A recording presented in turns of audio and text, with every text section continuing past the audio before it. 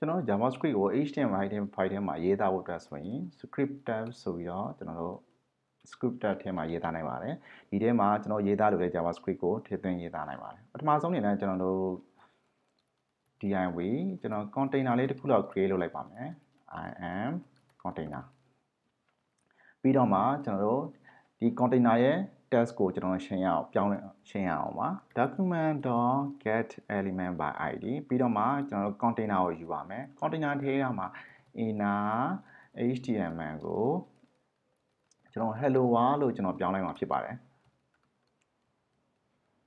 ပြီးတော့မှကျွန်တော် browser ထဲမှာတစ်ခါတော့ပြန်ကြည့်ပါတယ် okay ကျွန်တော်ဒီမှာ hello world ဆိုပြီးတော့ပေါ်နေတာကိုတွေ့ရမှာဖြစ်ပါတယ်အဲ့တော့ကျွန်တော်ရေးသားလိုတဲ့ JavaScript script တွေကိုကျွန်တော်တို့ဒီမှာ script အဖွင့်ပိတ်တဲ့ထဲမှာကျွန်တော်ရေးသားနိုင်ပါတယ်အဲ့တော့ JavaScript ထဲမှာကျွန်တော်တို့ function တစ်ခုလောက်တိစောက်ကြည့်အောင် function တစ်ခုတိစောက်ဖို့အတွက်ဆိုရင် function ပြီးတော့မှကျွန်တော် function name ကိုထည့်ပါတယ်function name ကတော့ကျွန်တော်ကြိုက်တဲ့နာမည်ကိုအသုံးပြုလို့ရပါတယ်အဲ့တော့ကျွန်တော်ပြီးတော့မှဒီအဖွင့်ပိတ်ကြားထဲမှာကျွန်တော်ရေးသားလိုတဲ့ function ရဲ့လုပ်ဆောင်ချက်တွေကိုကျွန်တော်ဒီထဲမှာရေးသားနိုင်ပါတယ်အဲ့တော့ကျွန်တော်ခလုတ်လေးတစ်ခုလုပ်အောင် pattern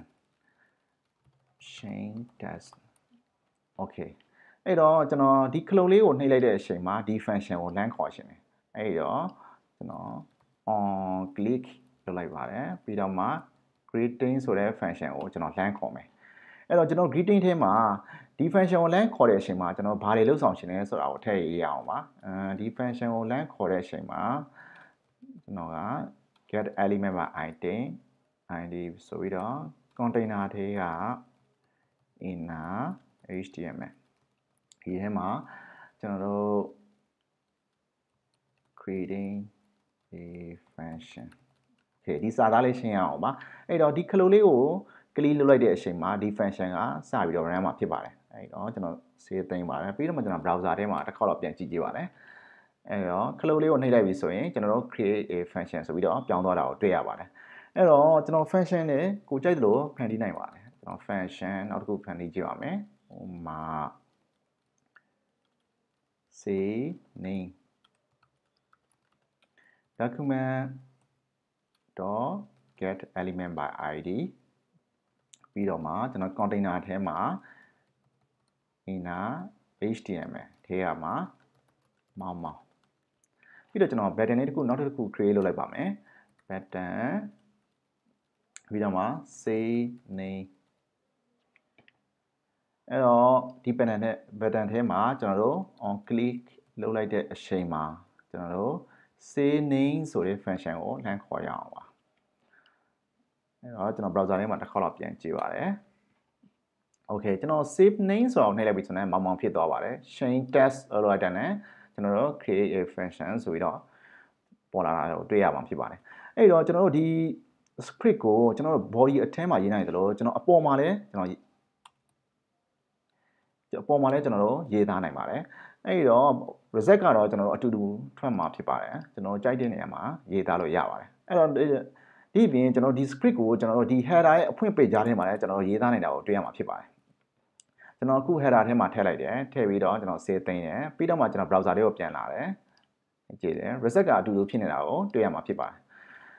အဲ့တော့ကျွန်တော်တို့ဒီလိုရေးသားလို့ရတယ်လို့နောက်ထပ်တစ်ခုအနေနဲ့ကျွန်တော်တို့ JavaScript ကိုကျွန်တော်တို့ဥမာ JavaScript file လေးတစ် file စောက်ပြီးတော့ရေးသားနိုင်ပါတယ်အဲ့တော့ရေးသားဖို့အတွက်ဆိုရင်ကျွန်တော်ကဥမာ new file တစ် file create လုပ်လိုက်ပါမယ်အဲ့ဒီ file name ကိုကျွန်တော်ဥမာ external1.js ဆိုပြီးတော့တင်ရပါတယ်အဲ့တော့ JavaScript file တွေကိုတိကျအနေနဲ့ create လုပ်ပြီးဆိုရင်ကျွန်တော် .js နဲ့တင်ရမှာဖြစ်ပါတယ်အဲ့တော့ကျွန်တော် save တင်လိုက်ပါတယ်ပြီးတော့မှကျွန်တော်ရေးထားတဲ့ code တွေအကုန်လုံးကို cut လုပ်မယ်ပြီးတော့ကျွန်တော် external JavaScript file မှာကျွန်တော်ထည့်လိုက်ပါတယ် code တွေကိုနည်းနည်း alignment ညှိအောင် okay save သိမ်းမယ်ပြီးတော့မှကျွန်တော်ဒီ script tag ကိုကျွန်တော်ပြင်လိုက်မှာဖြစ်ပါတယ်